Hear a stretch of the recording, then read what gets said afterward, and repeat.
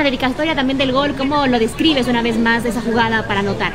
Pues es dedicado eso para mi familia, ¿no? Pues, digamos que siempre están conmigo ahí, así que muy lindo, ¿no? Durísimo, pero jugamos acá en casa, hay que salir a ganar. Así que bueno, esperemos hacer un buen partido para que los 3 puntos queden en casa y seguir arriba. Falta mucho todavía.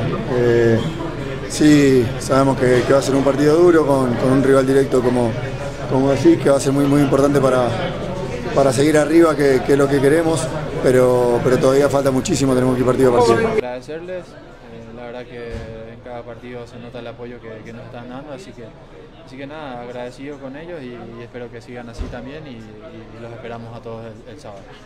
Bueno, todos sabemos lo que es Barcelona, sabemos que acá se nos hace partido importante, entonces, como digo, a descansar y a mentalizarnos para ver por dónde podemos hacer.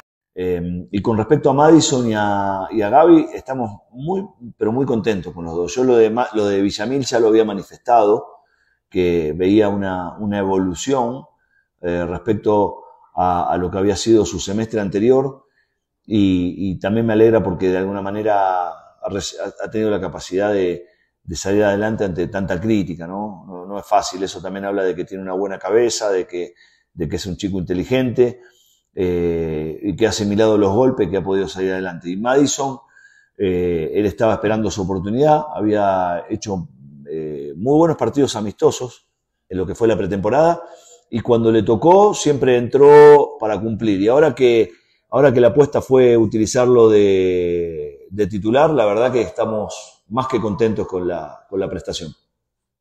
Lo de siempre, pedirle que siga apoyando como lo hace partido a partido, que a mí me encanta la hinchada de Liga.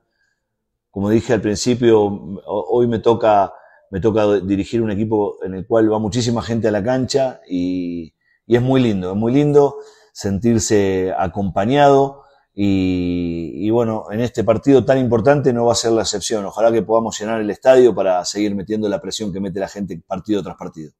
Mire, la verdad que muy contento por el hecho de haber pasado a la siguiente fase de la Copa Ecuador.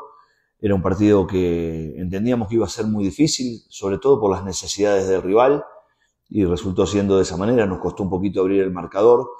Entiendo y considero que merecíamos el triunfo. No sé si por el resultado abultado que se consiguió, pero sí como si repasamos, digo, tenencia de balón, propuesta de equipo y situaciones de juego, me parece que merecíamos el pasaje y lo pudimos resolver. Así que eso nos ha generado mucha satisfacción y tranquilidad.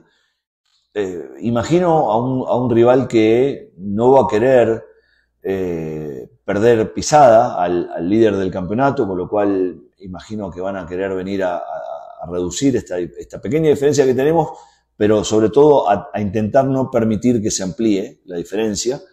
Y para nosotros obviamente sería muy bueno a un rival que por cómo se está dando el torneo se va perfilando entre uno de los competidores a tratar de luchar por ganar esta etapa, sacarle una diferencia considerable. Por eso me parece que va a ser un partido lindo, un partido de dos equipos con propuestas ganadoras, y esto probablemente haga un partido lindo, entretenido, de ida y vuelta, y nosotros tenemos que intentar ser capaces de quedarnos con los 3 puntos, ¿no es cierto? Va a ser muy importante para nosotros. Bueno, buenas tardes a todos, gracias por estar. Sí, obviamente, sobre todo esta semana me di cuenta que es un partido importante, la gente en la calle haciendo hincapié en que este partido hay que ganarlo.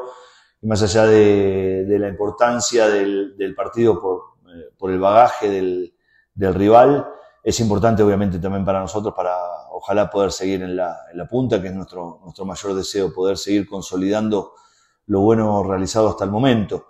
Por suerte los muchachos están bien, seguimos con el único lesionado ahora, que es Michael Estrada, el resto están todos en condiciones. Bueno, obviamente menos Darío Mina, que fue suspendido por 2 fechas, pero terminaron muy bien los jugadores y bueno, a recuperarlo porque tenemos muy poquito tiempo para preparar el partido contra Barcelona. Sí, bueno, se habla mucho del tema si es clásico o no es clásico. Para mí es un partido importante, contra un rival durísimo.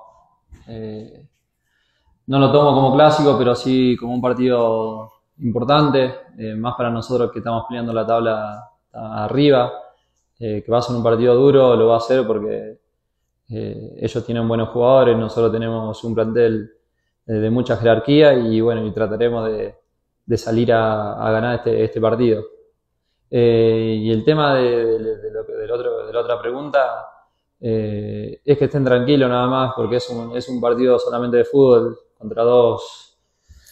entre dos equipos grandes, pero que lo tomen con mucha tranquilidad, porque con el apoyo de todos creo que Liga va a obtener los 3 puntos. Bueno, después tuve una pequeña distensión en el aductor después del partido acá contra Lanús y ya para la vuelta ya estaba bien. Ahora estoy bien, no siento nada, gracias a Dios tengo una recuperación bastante rápida. No me pregunten por qué es, pero me recupero rápido las lesiones. Se viene un partido importantísimo para nosotros, para seguir en la parte alta de la tabla. Jugando en casa tenemos que bueno, tratar de hacer nuestro juego, de tratar de imponernos ante el rival, que no va a ser nada fácil, porque Barcelona también viene bien. Pero bueno, nosotros tenemos que pensar solamente en nosotros, hacer un buen partido, y creo que si tenemos un partido como lo que venimos haciendo, los 3 puntos van a quedar en casa. Una vez más, el empujador la volvió a meter. Sin duda alguna, lo que está haciendo Alex Arce es una locura. Lo que está haciendo la Liga Deportiva Universitaria de Quito, el más ganador de todos, que es la Liga Deportiva Universitaria, ya está instalado en los cuartos de final. Y uno diría que tranquilamente Liga es el candidato A1 para ganar la Copa de Ecuador. Una buena presentación, rotando un poco el equipo, bien por Madison Julio convirtiendo un gol. Y una Liga que, por más de que por momentos parecía que el Cuenca quería hacer un escollo, la verdad es que Liga lo terminó pasando por encima y al final hasta puede haber sido una peor goleada todavía para un Deportivo Cuenca que está en una muy mala racha, que no viene bien, no viene en LigaPro, ya está eliminado de la Copa Ecuador y termina siendo doloroso esto. Bien por la Liga Deportiva Universitaria de Quito, que anímicamente viene con todo, porque si se ponen a pensar Liga, que va a estar jugando el partido de la fecha, que va a estar jugando en los partidos más pesados del fútbol ecuatoriano, ya no quiero entrar otra vez en el debate si es clásico o no es clásico, de opinión respetable de cada uno, pero Liga va a estar jugando contra Barcelona el sábado. Viene con puntaje perfecto en esta segunda etapa de la Liga Pro, viene goleando en este partido de playoff de octavos de final de la Copa Ecuador, es decir, viene con confianza. Mientras Barcelona Sporting Club a tratar de dar el sorpresón en el Rodrigo Paz Delgado por año consecutivo. Veremos si lo puede lograr. Vamos a ir inmediatamente con Debut Nacional. Tenemos un montón de noticias, así que quédense con nosotros, avísenle a los amigos. A ver, yo me quedaría con Arce por distintos motivos. O sea, es verdad que ambos hoy a su equipo le están dando lo que buscan, ¿no? Le están dando gol, son hombres peligrosos. Ahora, y mira que no voy a sumar la estadística de Arce, que ya te voy a contar que es brutal.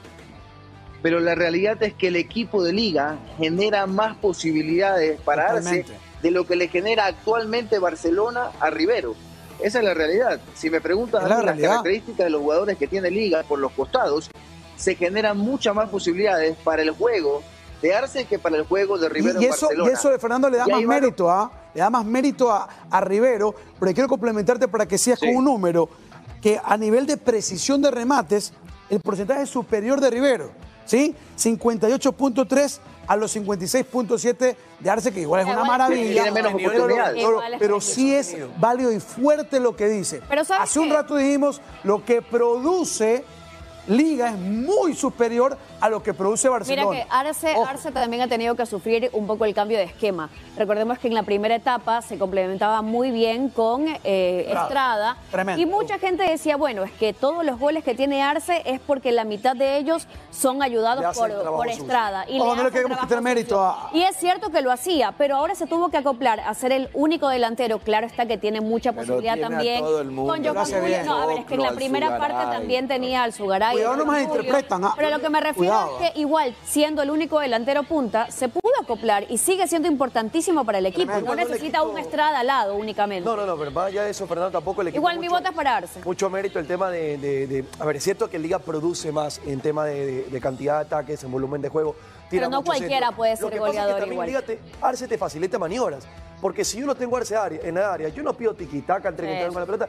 Tírale centro, hermanos, ese es un definidor innato. Y te marca pase, te marca pase mucho. Oye, el primer gol que mete Liga, el gol de Arce. Lo hace ver fácil. El que centra a lo que venga, cerrados, la tira al área porque sabe que alguien va a estar ahí, el otro viene, espectacular lo de Arce. La manda de Arce facilita la maniobra. Tienes que tirar un buen centro también, ¿no? Oscar Zambrano, exjugador de Liga Deportiva Universitaria y actual integrante del Ulle City, se encuentra en el centro de la controversia luego de que se revelara que dio positivo en un control antidopaje tras el partido de la Recopa contra Fluminense.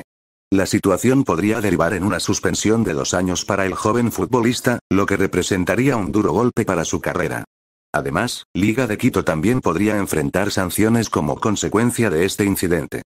Viene de marcar nuevamente con Liga de Quito y Alex Arce sigue demostrando que es uno de los mejores jugadores del campeonato ecuatoriano, sin embargo las múltiples ofertas podrían alejarlo en el 2025. Ante esto, desde la prensa ya hablan de un posible reemplazo que seguramente dará de qué hablar. Según el futbolero, el posible reemplazo de Alex Arce en Liga de Quito podría ser Felipe Caicedo. El delantero ecuatoriano sigue sin club desde hace un año y aún así los albos apostarían por su fichaje. Este año ya hubo opciones para que Felipe Caicedo regrese a LigaPro, con una oferta firme de Barcelona SC.